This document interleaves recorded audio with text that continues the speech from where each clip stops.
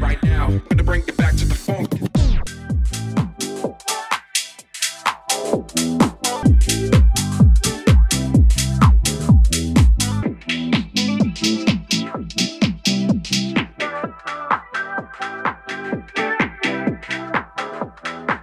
So every now and again, a new plugin comes along that I know immediately that I want it. This is one of those. It's called Morph EQ by Minimal Audio. It is an EQ stroke auto filter stroke filter on steroids and then some. However, it's not really a surgical EQ. It's more about being creative and creating mad transitions between EQ shapes. Honestly, I've got to show you this one in action so you can understand why I bought it straight away. So there's a lot of things going on with this plugin, so I wanted to kind of keep this demo as easy and stripped back as possible. I basically got 3 loops in here. I got a kick, a top loop, and some music in there.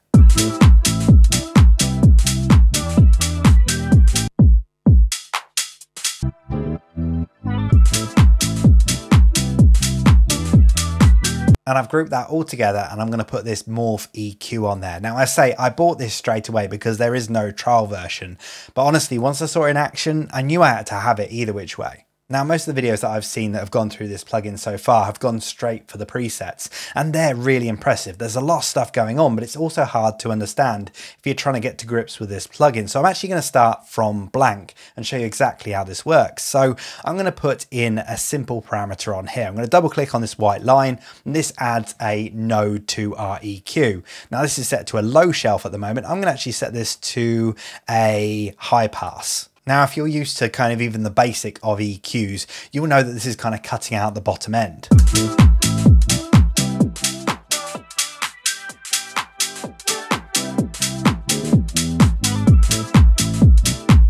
So far, fairly simple EQ kind of stuff, but this is where it starts to get interesting. This little node that I put in here, the high pass filter at 30 Hertz, what I can actually do is if I go near to the node here, you'll see the little line around it just highlight and my mouse cursor changes. If I click and drag, this will now draw a path to a new node. For example, let's drop it around about here. This has created 2 different nodes, 2 different positions. So I've got position A and position B. And I can use this morph knob here to go between the 2.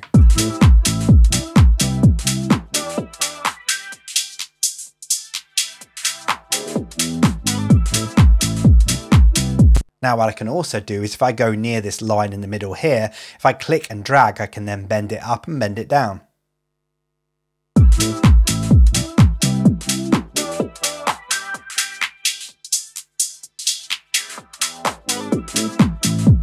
So you can see what we're doing there is we're actually automating both the frequency and the resonance at the same time.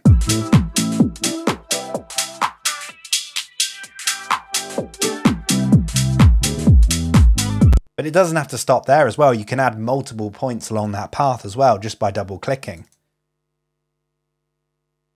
And then you can move these around. And again, you can change the line if you want to. And let's try the morph on that.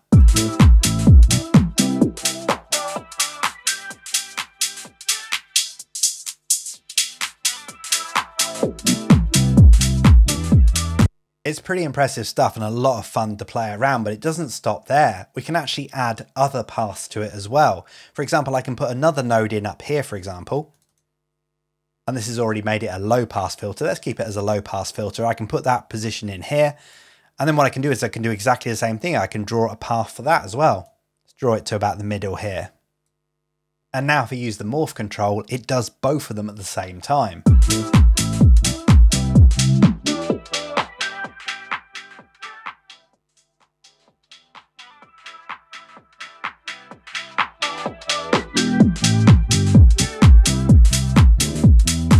Kind of mad really. In fact, they're actually kind of crossing over. So I'm going to go back to the first one. You can see we can switch between the first and the second one here. I'm actually just going to adjust these to bring these back here maybe. And in fact, what I can do if I want to get rid of one of these points, I can click on them and I click on the delete icon here. I'm going to bring that to about here maybe. In fact, I'll delete this. We don't need that one as well. And then I'll switch over to the green one. That one's to here. Let's curve that as well. And let's try morphing that.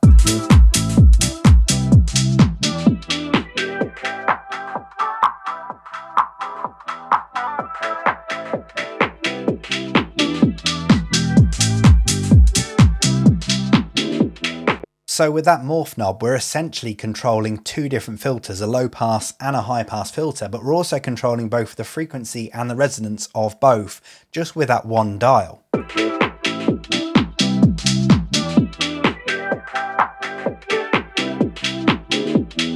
Now there's also some more controls down the bottom here that actually control all of the points on the EQ at once. And they do some really interesting stuff. For example, we have the shift.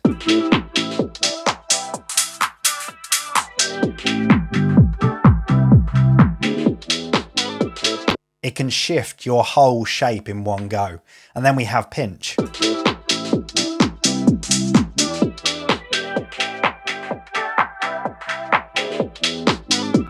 It kind of draws all your points together and pushes them all apart depending on kind of how you adjust it.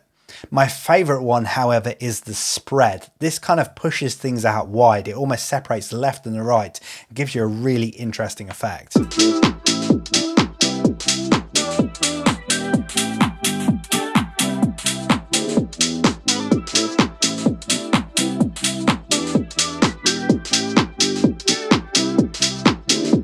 And then finally, we've got the scale control, which basically allows you to increase and decrease the kind of scale of the EQ curve that you got above.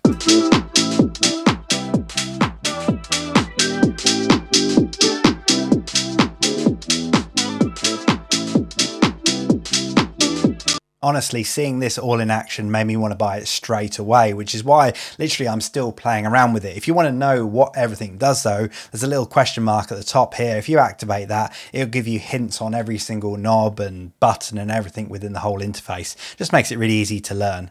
So that really is the basics of setting the plugin up. But let's go through some of the presets, because this is where it starts to get crazy. This is where you kind of see the extent of what this plugin can do.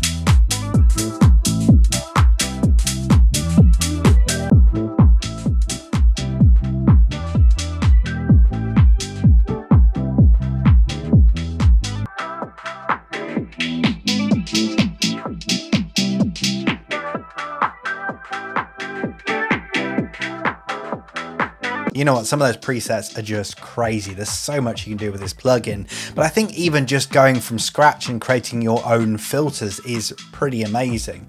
For me, I knew that this was going to be a plugin that was going to be really handy. It's one of those tools that would be really great for dance music, for breakdowns, for example.